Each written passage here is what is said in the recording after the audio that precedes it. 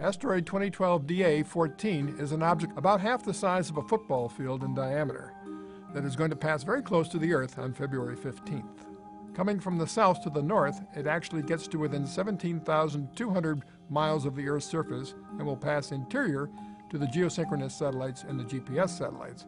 But there's really no chance of the asteroid hitting the Earth and very little chance it will hit a satellite. Although this object gets very close to the Earth on February 15th, it's fairly small as asteroids go, and it won't be observable with a naked eye, but if you happen to be located in Eastern Europe, Asia, Australia, and you know where to look, and you have a pair of binoculars, it will indeed be visible. The asteroid was discovered by a group of Spanish astronomers in La Sagra Observatory in southern Spain.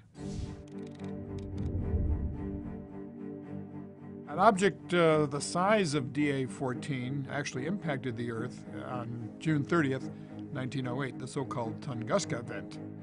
An object of about 30 or 40 meters came down into the Earth's atmosphere and exploded, leveling trees for 820 square miles. The close approach of this object 2012 DA14 on February 15th is nothing to worry about. Its orbit is very well known. We know exactly where it's going to go, and it cannot hit the Earth. 20 years ago, we probably wouldn't have found this object, but now NASA's observing the skies nightly and picking up these objects, and we track them for 100 years into the future and see if any of them make interesting close Earth approaches, not only because of the threat issue, but because these objects are important for science, they're important for future resources, as well as threats.